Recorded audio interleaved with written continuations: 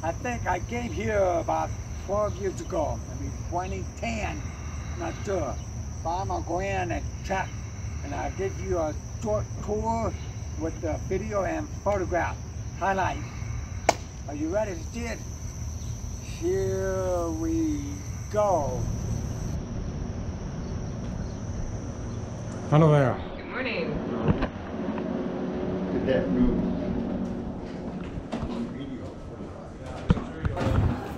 Yeah, hey, they recommend you pay for $2 an hour, no.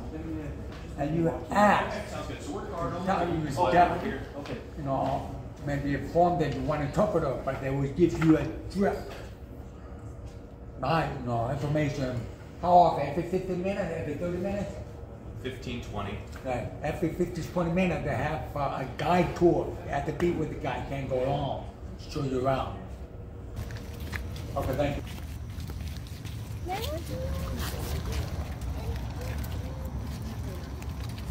The status was changing and growing over the years. Now that is a brief history of the building. But if I had to guess, I think a parlor up for me. Welcome.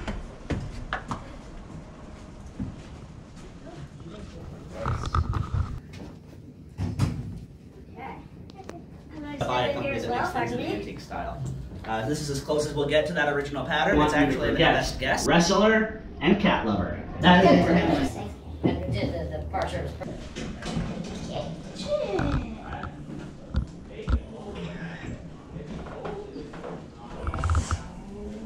Service got the house in 1971. Over the next 10 years, got the other next door home.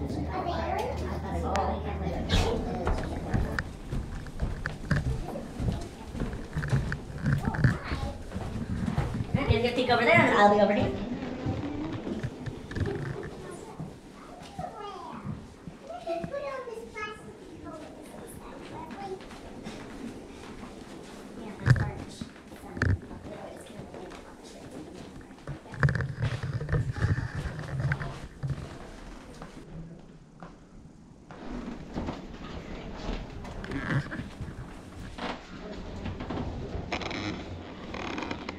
So how tall was Lincoln? 6'4".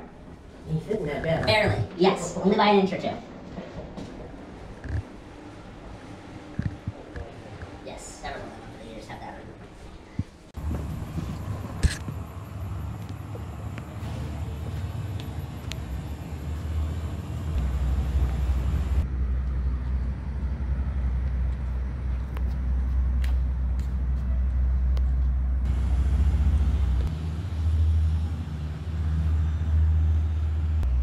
You know I love photography and video.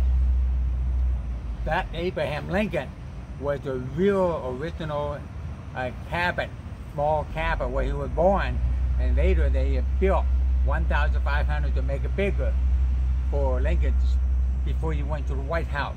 That's where he grew up. This is called Lincoln Neighborhood Area. So lots to see. Hope someday you come.